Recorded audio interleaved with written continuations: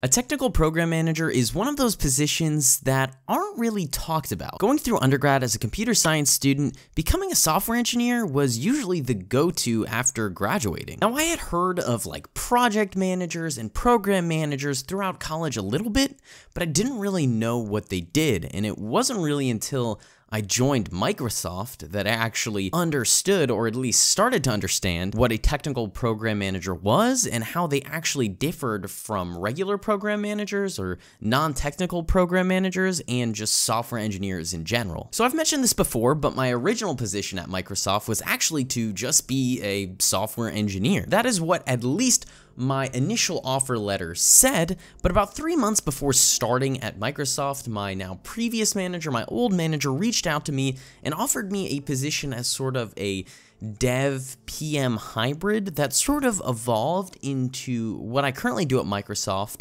as a technical program manager. Now, the responsibilities of a technical program manager can vary a lot just based on the company, so these are really just my experiences so far. So my first experience as a technical program manager, or sometimes, I'm gonna abbreviate it as TPM, it was very coding heavy on my first team, where I was coding pretty much every day in C#.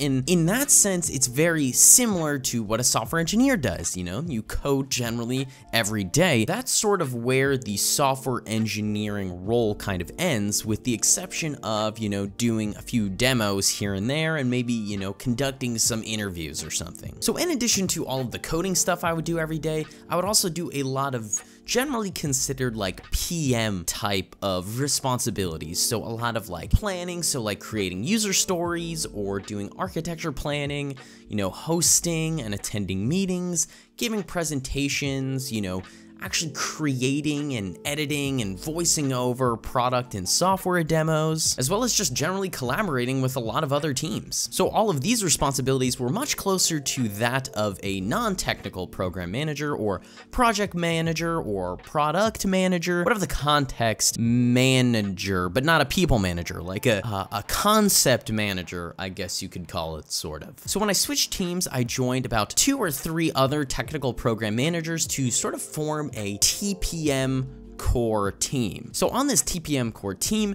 my responsibilities varied from what I was doing in my quote-unquote TPM role on my previous team, and this sort of goes back to saying how the TPM role, the technical program manager role, and even just generally the program manager role, the responsibilities can vary a lot based on the company and the team. So on this new team, I had a lot more program manager oriented work and less coding in general. So a lot of just semester and milestone planning, a lot of presentations, a lot of monthly status reportings, a lot of team collaboration, and generally more of that PM style of work. Now, I do still code, but to a lesser degree and in a different language. So on my previous team, as I said, I was coding mostly every day in C#, whereas now I code in Python, which I think is a little bit better. Honestly, I don't know. C# is a pretty good programming language. I like it, but Python is also pretty good. But honestly, being a TPM, it's been really, really rewarding and honestly just really cool because I get to see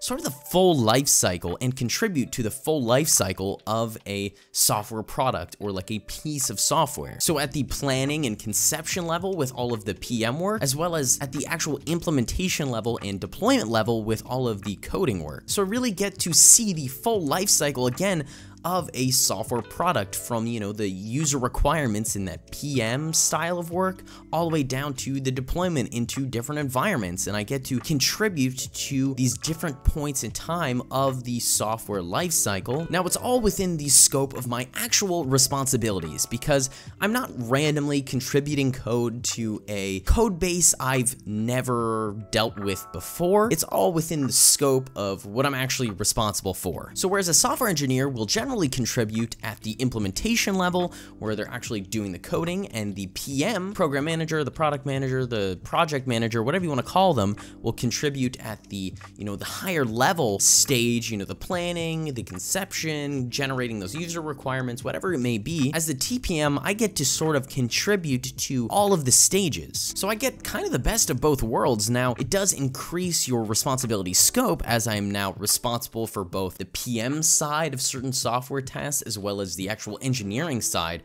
of those same software tasks. But honestly, it's just been really rewarding to see, the full life cycle and be able to contribute to it. Again, I just want to reiterate that this has been my experience as a technical program manager on my different teams at Microsoft, and I've even showed that just switching teams, and I'm still within generally the same department, I still work within Azure, that the responsibilities and the day-to-day kind of duties of a technical program manager will vary a lot based on the company and team. And some companies don't even have technical program managers. But ultimately, I envision, or I see, the technical program manager role as sort of that intermediary between software engineers and PMs. So the PM will take those user requirements and create plans, but they might not have that technical insight on how the development is actually going to work, whereas the engineers actually know how to build the features they're given, but they might not be able to, peer into what the user requirements are. So the technical program manager can sort of fill that intermediary role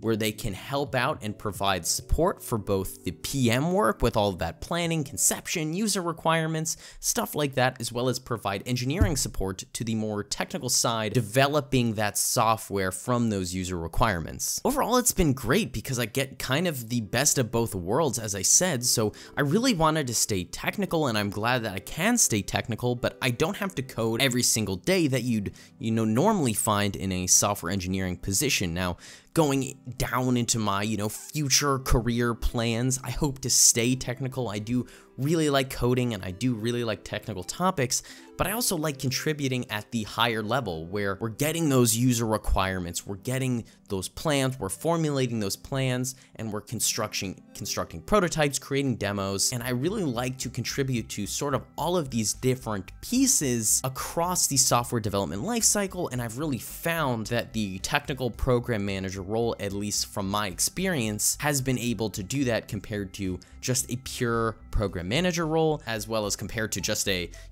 pure software engineering role. So if you are looking to become a technical program manager, I do think it is beneficial and, if not vital, to know how to code and to understand technical topics, because you do need to be able to provide that engineering support. At least, from my perspective, I think it's important that you have the availability or the option to provide that engineering support. And this will allow you to talk to those engineers and understand, technical setbacks or technical complications and relate that back to the PMs that may not understand the more technical side of things. Now, if you don't really want to be too technical, the general program manager position may be better suited to you because you do more of just the general planning and getting those user requirements. I know I keep saying user requirements, but that's a big thing for PMs, as well as creating presentations, doing reporting, stuff like that. Now, if you absolutely hate planning and don't want to deal with user requirements, then probably software engineering is more suited to you if you just want to build cool stuff and basically just code every day. Now, if you want a little bit of both, I think the technical program manager role could be right up your alley. If you have any questions about becoming a technical program manager or what it's sort of like, feel free to comment down below. If you want some minimalist programmer merch, check out some of the clothes I've been designing at nullref.co.